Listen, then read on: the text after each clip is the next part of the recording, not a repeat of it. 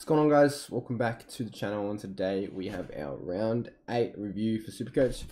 So we scored 2,336, not too bad. Jumped up a few ranks, 3,000 ranks. We jumped up 5,200, and I think we're on track to have a big run home.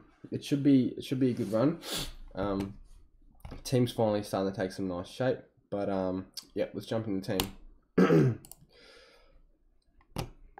So went with the McRae vice captain, which was handy, very handy after he burnt me last week. And it's nice to finally get a captain option right. I'm not gonna lie. Anyway, moving on. Let's go through the team. So Tom Stewart, I actually didn't catch this game, but 74, disappointing from him.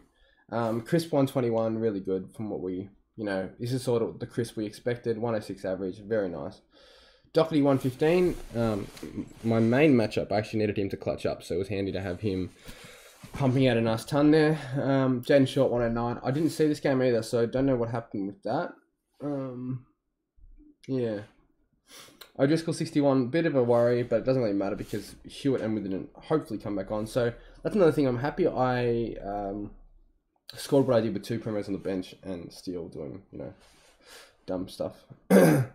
And DeConing 82. So DeConing's one I want to probably keep for a while. Just as that backline cover, especially to the buys, I think it'll be really handy. But that being said, if there is a primo up for grabs, I will jump on him. Why did I do that? Anyway, Lockie Neal 123, just does what Lockie Neal does. Oliver 135. Yeah, I think he's going to be my captain most weeks, especially this week against West Coast. I'm pretty confident putting him captain. And McRae vice. So McRae vice against Collingwood at Marvel should go pretty large. Jack Steele played the worst game I think I've ever seen him play. It should have worse and at St Kilda. Just fumbled everything. Just had one of those bad games where, it's just not your day. That was the game Steele had. So I'm not too worried about Jack Steele. He'll bounce back, I'm sure of it. Nothing to be worried about there. But he will come down a little bit in price, I would think. Jack McRae bounced back really nicely with a 144. Happy with that. Toot Miller got tagged. He actually had like 3 or 4 people tagging him, which was really frustrating, but he still pumped out a 122 because he's just a goat. Cripps, best player in the comp by a mile. 151, yeah. I think he's averaging like 140 if you take out the injury game, maybe even more. So, goat. Nick Dacos 80, pretty solid. Dylan Stevens in play, and I took Robin McComb's loop score. Jumping onto the ruck, so Witt's 132, so he's just doing unreal. It'll be interesting this week how he goes against Sean Darcy. I think he'll still pump out a ton. And then Bruce has been really good as well, so nothing to change there. Gorn seems to have lost his role a little bit. I think he had like his lowest CBAs ever or something this week, so definitely keep an eye on his role because Jackson's screwing with it again. I feel sorry for people that traded in Gorn this week. It's such a high price. But yeah, it is what it is. It's a bit unlucky. And then Hayes did really well on the bench, 98. Hayes outscoring Gorn, who would have thought? Dunkley 78. Yeah, he had a down game, whatever. Is what it is. Parker, now this one was frustrating. He was on 80. I think he was on 80 at halftime and finished on 89, so went completely missing. I don't think he got tagged. He might have got tagged, I don't know, but I don't remember seeing him getting tagged. Or they definitely didn't talk about it in the commentary. Will Brady 115. So for his time on ground, he's got to be like one of the highest scoring per minute, I think, players in SuperCoach. Hopefully his time on ground goes up. I actually watched that game, and Pavlich said at the end of the day, basically that at the end of the game, he said, like, I got you in my fantasy team. What's the go with your time on ground? And Will Brody didn't really say a lot. Basically just said, hopefully it builds every week, but pretty cliche standard stuff. So who knows what that even means.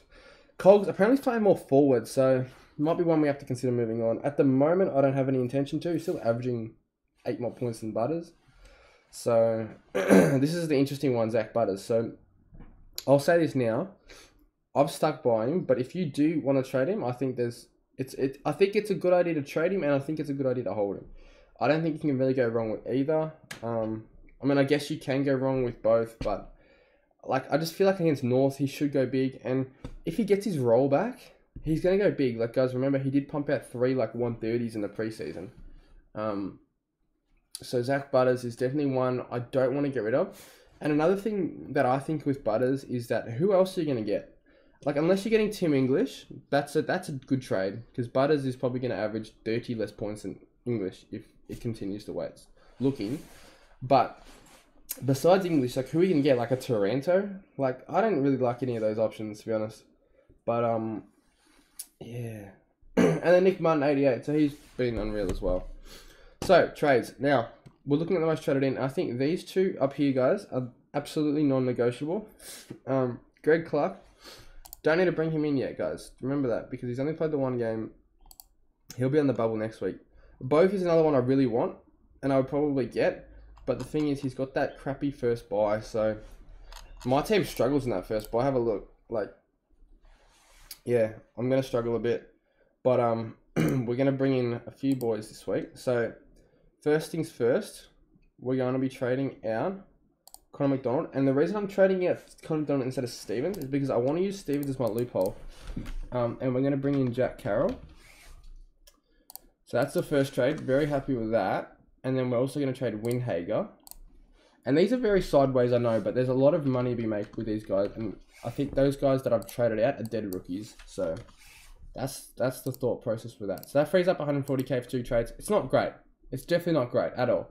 But we're going to use our final boost here. And we're going to actually trade out Nick Dacos. So we trade Nick Dacos. We sub Nick Martin back into the mid. And we bring in Isaac Heaney. Now, I think Heaney is a lock for top 6. I don't love his role, but he just finds a way to score.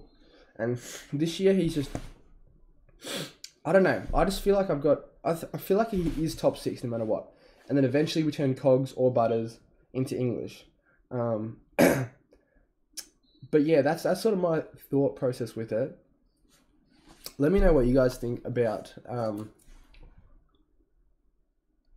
bringing Heaney in this week, because I would be interested.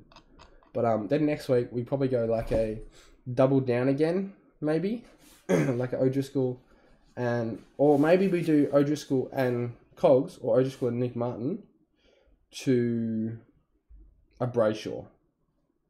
I'm not sure. Because, yeah, we're kind of light for cash at the moment, or light for trades in terms we've got no boost. So it's probably going to have to be a few weeks of double down, one up. Yeah, it's a bit annoying that we have no trade boost left, but we have traded very aggressively to get the team we have now. I'm going to actually loop Rioli on. I'm going to field Carroll. So if Rioli goes big, we bring Stevens on, provided Stevens doesn't play, obviously. I think anywhere over 70 will take. But yeah, that is my team, guys. Pretty short video. If you guys have any other video requests you want me to do, feel free. I kind of want to get back into doing a bit more content on SuperCoach, to be honest. Like maybe just like some trade targets again. But yeah, make sure you guys hit the like button and subscribe if you are new. Trying to grow this channel a little bit. But yeah, thank you for watching if you've stayed to the end, and I'll see you in the next one.